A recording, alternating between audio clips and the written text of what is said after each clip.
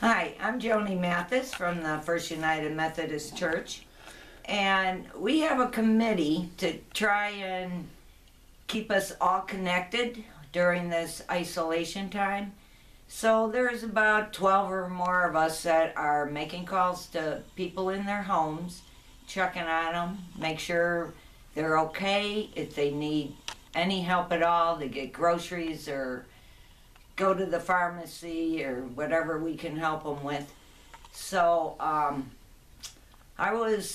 when they handed me a list of names, I have 25 people to call, and I thought, 25 people, and they want me to do this once a week? I thought, well, I might be isolated, but I'm pretty busy in my isolation. I thought, no, this is a good thing. This is a good program. Because the reception I've had from the people I've called has been phenomenal. They're like, some of them, of course, I don't know all these people. You know, they just gave me a list of names. And I think they're a little surprised that a stranger would care enough to call them and see if they were okay. So I explained what we were doing, and they were like, just wonderful. They were so happy that I called. You know, sometimes when I call people I don't know, I'm like, oh, I hope I'm not, you know, butting into their life too bad or something. You know, some people don't like calls from strangers. But I haven't met that at all. Not at all. And even people I haven't been able to reach, I let them know. I said, call me back. I said, if you have any questions or you just need to talk. And I've had many of them that I couldn't reach and left a message, call me back. And they have been delightful. I've had delightful conversations with these people. Betty Jones really stands out. She is 87. She's got terrible arthritis. She can hardly walk, and she lives by herself.